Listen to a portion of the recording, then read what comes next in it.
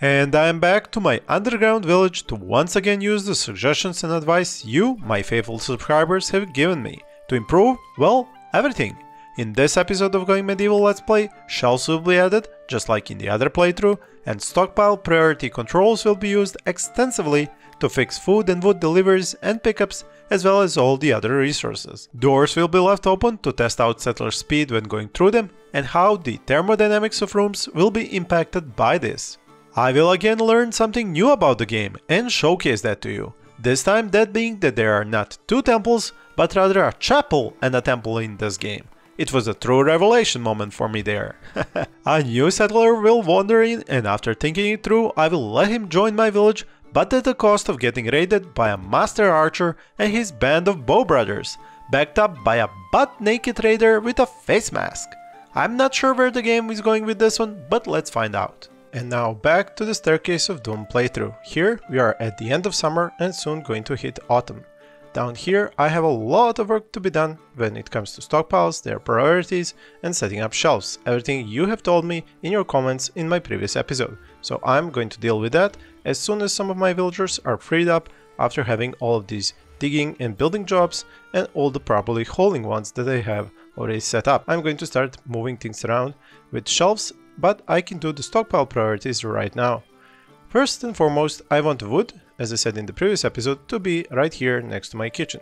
And we can see here that there is a default stockpile here, which allows the material, wood and sticks to be collected here, but it has a low priority. And as you said, that was my mistake. Now I'm going to move this to very high, because this is one of the first things that I want to be stocked with wood. Second of all, here is a small stockpile, and as we can see, it has lavish meals on it, even though it doesn't allow meals. And as one of you have said, and your name is up here on the screen right now, I should now move this priority up to very high, and that way food that comes up here, but it's not even allowed to be here, and this is a very high priority, so they should clear it from here onto here. Now you did say I should go with low priority, and I'll try that as well. So because they keep leaving food here, I'll do a small stockpile here, I'll switch to clear all, so basically nothing there, and low priority. When they are making this and it falls here, it should have no priority and no place here, and should be moved by a hauler from here over here to this main stockpile for food, which is now at very high, and it can hold the food when it comes to meals, all of them, and then raw food as well. Second of all, this one over here is for caucuses. It seems to be holding on to some leather, and that is probably and mostly because over here where I do want leather, and that should be this one, textiles, it is low priority and it should go to very high, and that means this one, which was low priority and had these things, should now be freed of them, and those things should go onto the stockpile that's supposed to hold them. Now we'll follow up with this and see if it is working. So far they aren't obeying this, but it's a new setup, and there we go, somebody did actually obey this. So once again, thank you my subscribers for excellent advice and ideas. Let's go and see. I have they finished with all the digging. Well, almost all, not everything. I'm not going to add more construction because I always do that and then do not have time for other jobs. And what are those other jobs that I want to do? Well, building shelves. Up here I don't want anything, so we are gonna go down. For example, in the food basement over here, there is plenty of room here next to these walls, and you can see here that I dug some like entrances to the future rooms, so that's not where the shelves are going to be. And I could put the shelves actually in these rooms on the side, because this is all a big kitchen and kind of a great hall, but it isn't, it's just a dining room so to speak. And its temperature currently, actually I'm going to use the trick you told me in the comments, so it's 2 degrees here, and it matches up to, if I were to click here, it also says 2 degrees. So if I just put my mouse here and look above, it says 2 degrees, and it's an easy way to check the temperatures. And then there are 2 degrees here, 2 degrees here, so everywhere here is 2 degrees. So I could simply put the shelves in these rooms, but the food, it's not going to be exactly here, but I could at some point actually close off this area and then turn this into, whoa, jailbird. Alfred didn't stop looking over his shoulder, but it was the bleeding wheels around... Bleeding what? Wheels? Walls? Wheels? Walls? Around Alfred's ankles that gave him away as a prisoner on the run. Would you conceal him? They may have been fogged. The settlers slammed the door shut. They would get a negative mood modifier. Last 10 inhabitants decide to help him. And let's see. Oh, you cheeky developers, they've changed this. Yeah, I saw this in the patch notes, just haven't had the time to check it out. So you can see now that background has him as a confident armor smith, meaning that he probably has a good smithing skill, as you can see at 20. But we can also see he has mining at 4, some tailoring double stars, intellect double 1 star, and carpentry 1 star, but we cannot see his other stats. Now I am in a pickle. Do I take this person or not, especially considering that I will be attacked because of him? It's gonna be an attack by 1 Master Forest Bandit Archer, 3 Adept Forest Bandit Archers, and 4 Forest Bandits. So should I risk this or not, just to get 1 more villager? Well, let's risk it. I'm going to help him, and let's see what did I get. No, contemplative. The worst kind. I should not have taken you in. Mood target -20, mood change speed +5. At least he has an iron stomach, so that's a bonus. Let's see, what did I get for his skills? 12 marksman. Okay, I can work with that. 20 smithing, tailoring 9 with double stars. That's useful. And intellectual 6, don't really need that. Carpentry at 7 with the star. And you have culinary construction. Well, you have the basic skills, so that's good. Medicine, I don't even need you to have. Melee, I don't need you to have. Speechcraft, excellent. No points wasted here because this skill isn't even in the game yet.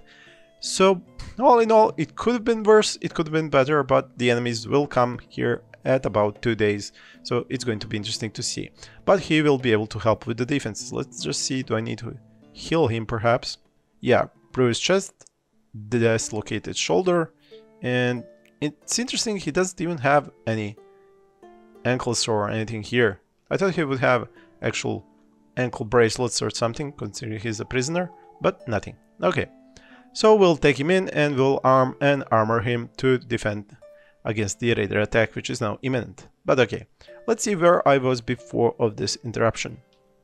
Oh yeah, I was thinking about how to set up this room. So as I said, I could make this a grand hall, take all the food to shelves over here and here, but I think that's going to spend some time because they will have to move to these parts over here, and I am questioning what will the temperature will be here once I close this off with that door. Well, there is only one way to test this, so let's try it out. I'm going to place a door here, and I will put some shelves in. Let's see over here, and let's see over here. So 2 shelves and a door, and I will see what the temperature is going to be like in a few days, and then I'll see whether or not am I going to move all my food over here and over here. And yeah, here is the library currently, but it might become another food stash later on when I move the library to somewhere else.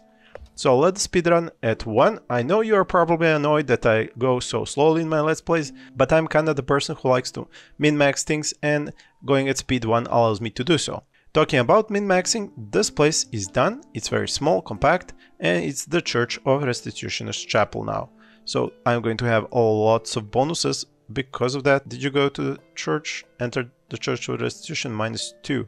So this is probably somebody who was working in here creating something and then got a minus because she's not of that religion, but maybe somebody got a bonus because they were praying at the church.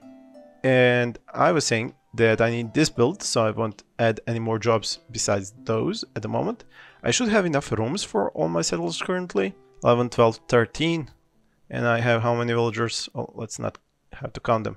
13. So that's actually as many settlers as I have rooms apparently. So I will definitely need new rooms. Well, I won't need them right now. I doubt that a new settler will be here anytime soon. So let's see about Alfred. He is now going to eat, and then he is going to sleep, and somebody needs to take care of his health. Sarah, maybe? Yeah, 20. So yeah, you'll go and prioritize any wounds to him. And that should take care of his wounds, hopefully in the next day or so before the attack. Now, as I wait for this to be done and see what's the temperature going to be before I move the food, there are some other stockpiles I need to take care of. For example, this one, which contains apparel and warfare, needs to go to high. Over here, why do I have iron ingots at a place for textiles? Because I was deconstructing some weapons and armor and it just fell there. I suppose I can even leave it there because I will be using this workstation and it does spend some iron, so let's not waste their time moving this and just let them keep the iron ingots here. let's say this as a high priority. I think this person has the worst kind of, yeah, flimsy. So I will need another wool clothing, but do I have enough? I have 105 leather and 200 linen clothing. Yeah, I have far more linen in this playthrough than the other. So wool clothing for winter shouldn't be a problem. Manage, so this looks like sturdy leather, this is sturdy, and this is flimsy, so I need 3 in total, 3 new ones. And this is 2, so up to 3. Dismantling is currently number 1, but actually this should go as number 1 priority. What else? Yeah, have they done this? So the door is in, and this room is now 2.9 degrees, while this one is 2.4. So it's definitely an increase in temperature, because now this room is smaller, and as you know, larger rooms have lower temperature. But it's not a big difference, so I'm happy with this. Here we go, autumn and winter later, so these rooms should have low temperatures. Okay, so just food and no raw food, just meals. So no raw food, no textiles, no medicine, and we'll go with highest priority, very high priority, and we'll drop this priority over here to, let's say, well, we'll leave it at very high because it will have all the raw ingredients for food, and these things will hold our food that's for eating. I'm going to add more shelves. This is a great size of room for this, so I can have shelves going like this. So that's going to hold all my food. Well, here I'm going to leave as raw ingredients and turn this most likely into a grand hall. So the kitchen here, ingredients here, eating here for a boost, taking food from here. Maybe they could take the food at the back entrance. Yeah, I'll see if they're not wasting too much time going through here, and I'll add a back door if necessary. So that will be done in a jiffy. And over here, I wanted to make the second temple because that would provide me with a good boost, and it doesn't take that long to do. So I'll need to add some supports first. What was my plan? To go like this? No, this does not look good. I can leave this pillar in. Yeah, I think it can be worked like that. It's not the prettiest site. I mean, I could try and do this differently. Let's see if I were to dig this one and then have another one go from here to here. Leave this in and then have this one over here. I guess that could work as well. Yeah, so that should be stable. I'll have them dig this and then finish this as a small... Well, if that was the restitutionist... Oh yeah, the object is the shrine and it's a chapel. I keep telling you it's a temple, but it's actually a chapel. Huh, my bad then. And I do need an Oak Brethren's shrine over here. Once they've dug this out, and I can do this. So let's leave them at that. Let's see about the latest addition to my gang. So medicine, definitely not. Convalesce high. Marksman, definitely. Actually, that was hunting, so... Yeah, but he is a good marksman, so why not? Construction, sure. Botany, not so much. Leave mining to others. Botany, okay. Culinary, sure, why not? Smithing, definitely high, so 24, and him at 20, that's good. Carpentry, not that important for you. Tailoring, yeah, definitely, considering I only have one other tailor, and you have double stars, so you can learn quickly. Intellectual, no need, and yeah, you should haul and be a steward. Now, one other tip that I have heard is that to prevent your villagers from being slowed down by doors, as you can see what's going to happen right here, you can set them to keep open, and a steward will keep these doors open, but the temperature apparently will not change. It seems that the game is programmed in such a way that even though this room is very high temperature and I want to keep this on cool, and I leave these doors open, the temperature from here will not travel over here. We'll see if that mechanic holds up to what one of my subscribers have said, and if it does, it's an interesting way to keep things fast and mobile. And better yet, what would really help out here is what if I keep all of these open, because they sleep 2 times a day, meaning that they enter once, exit once, and then multiply that by 2, so that's 4 times they're entering and exit, and they are spending a lot of time between these doors. But if the doors can be kept open and yet have the room stay being a separate room, special room, and them not spending time going through these doors, that would actually be a great boost to efficiency of my settlers. Now, of course, I will not be opening this door, as that would let the attackers go into my village here. So what have we done here? Oh, this is almost all finished. Excellent. So I'm going to copy the settings from here, high priority and food, just the finished food products, not raw food, and then paste it over here to all the finished ones. I almost want to call this place a larder, if I have pronounced that correctly. You guys from US and UK should know best. About up here, I have been planning to move this in autumn and winter, so this will definitely be moved to this room over here. But as I said, I'm going to leave it up here for the moment. They are gathering a lot of good barley. I need to check, is barley by any chance allowed? Oh my god, that's horrible, and I hate when that happens. Barley was allowed to be used for food, and that's actually a big problem, and something I seem to miss during my Let's Plays, and now I'm fixing this. Hopefully not a whole lot of barley was spent. I want barley to be spent making ale, which I do not really have a lot of, and I will probably run out during the winter. So ale, rough wine, and ale, rough wine. So 13, that is not enough for rough wine, but there are some bushes here to be picked. So we might even come up with 20 for a new batch of rough wine. I should have from the previous episode a lot of sticks and wood, and I do. I don't see a lot of trees that have grown up anything bigger than in the previous episode, but there are a few. We have a lot of these villagers taking on barley and should be moved down here, and now this is one of the things that's not very efficient. They're moving the barley all the way here, and then when they're supposed to work up here, they have to bring it up. This is definitely something that I should stop doing, and I could keep maybe barley here, but I'm afraid that this, most of it isn't covered, and it's actually collecting the ale, which should be moved over here. So let me just place a new stockpile and then set it up as high priority for type of food, stimulants, and up here stimulants are not going to be allowed anymore. So that should be moved very quickly, and I could leave this as a small stockpile for barley. Let me just see how much of this is covered. These here. Okay, so I will shorten this to the size of the ones that are covered and of the rain, and use here to choose to allow barley with a high priority. And down there I will set barley, well, I can set barley individually for lower priorities. So actually there is a way to do that. I reduce the size of this stockpile by a few of these, let's say like this, and then add a new stockpile which is going to be just for barley and about medium priority, and leave just raw barley, and it should be okay. I do have a lot more shelves here for this, and now I can slowly deselect food from here. So let's start with lavish meals and stew, and then that's gonna get moved to the shelves. Next up, the temple should have been cleared by now, and I need to add that wooden beam, and then a doorway. I'm just going to need some, so these are the Oak Brethren wall decorations. Have one over here, and let's say one over here, and then I'll need the shrines. That's actually a 4.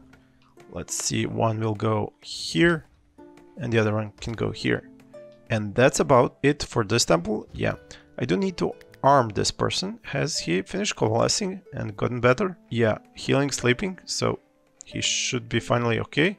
He's actually joyful and well rested. Oh right, his schedule, so let's copy it like this. And here I do have a small issue that I haven't fixed.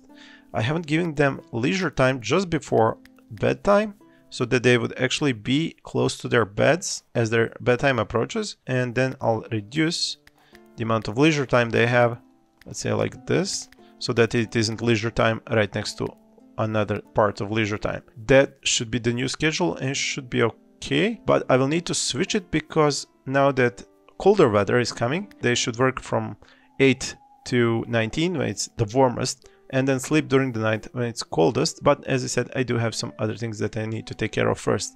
How much are you going to sleep? Yeah, okay. Simply, I will take you, and then I need to switch your clothing. So this is 30, doesn't really go up in the quality level so much, but it's better than what you have. So flimsy down, sturdy on. Let's see, do I need to manage you? I do need to tell you to take a ranged weapon and no shield. You could have headgear if you find a helmet, and then no armor, all food, all stimuli. You need a bow. Do I have a bow? Actually, I do have a good crossbow for you. Let's say I equip you with that. And you could use a headgear. Actually, this one is 7. No, wait, 10. Excellent. Good leather helmet. So you should be still having the negative mood modifier from the bad clothing, ugly appeal, yeah. But in any event, this temple, is it an... Oh, so inside an Oak Brethren temple. So this is a temple, but this is a chapel. Oh, I see now. So one is a chapel and the other is a temple. I really need to remember that. The attack is coming, let's see, in 14 hours. And that means at 1900 hours I'll be attacked and they will be fully rested for that attack. You're okay when it comes to that. Since they are going to be attacking me with archers, I need to think about how to prepare for that. I do have this spot here for my archers and I don't really have many of these wooden Marylines to protect them. Yeah, I should be able to increase the size of this thing and then add some Marylines for defense on both sides. So hopefully that will offer some protection. Let's see which material to use. Yeah, definitely wood. So I'll add wood Marylines here and on this side. And we'll see how much is that going to help me out when it comes to all those range raiders that are going to attack me. There was a master on that list. Let's see how the food is going. It's been moved, so that's excellent. A roasted meat needs to be deselected to clear this up. There is plenty of room, but I want to keep this as food only. So I will leave the herbs and barley and raw food and healing kits here. Let's see about the doors. Yeah. All the doors are now set to be open. So let's follow them and see how do they travel now. Do they speed up?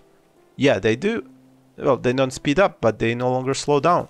So that is an excellent tip. This has not gone up in temperature, even though the doors are open. So this is a great tip, even though it defies thermodynamics a little bit. So all the doors underneath here are gonna be kept open, and my villagers no longer will be slowed down when moving between these rooms. I should probably increase the quality of the door that's here. So this one is a wooden door, has 120 hit points. Can I build anything better than that? A better one are the grated door with 300 hit points and has no cover effectiveness, but that's okay. So it only has a little bit of a higher cover effectiveness when closed.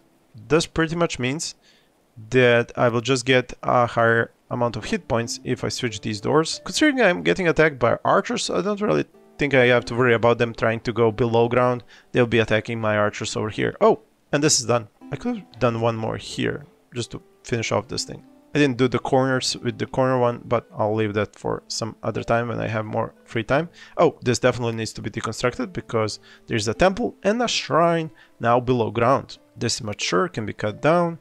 So let's see, how much time do we have left? 7 hours to prepare for the attack. My folks are sleeping and I need to armor them because I took all their armor off in order to speed them up. And let's start off with this person. Now he is going to be at the front lines and should wear some good armor. Let's go with a sturdy helmet. Let's see, where do I have something good for you? Yeah, these armors left over from the other raiders are really at low quality. Okay, so you can go back to bed now. Let's wake up somebody else. You definitely need a body armor. I'm not even sure am I going to achieve much with such beautiful body armor. Something is better than nothing. Let's see you. Let's go to yeah. I'm keeping the good Lin Garbsons for the archers because I think they'll get exposed to enemy fire the most in this oncoming attack. And the last villager gets this piece of armor, and that's it, I think. So who's unarmored? Unarmored is one melee fighter, second, third, fourth, and one ranged. That is unfortunate, but hopefully in this next wave I will gather some more armor from the enemies. Let's see if I can just have somebody get something else. This one has good hit points, so take that. Maybe change the bludgeon for something else. So 1.6 out of the 2.2 base. Wait, what? Do you have such horrible melee skills? Yes, you do.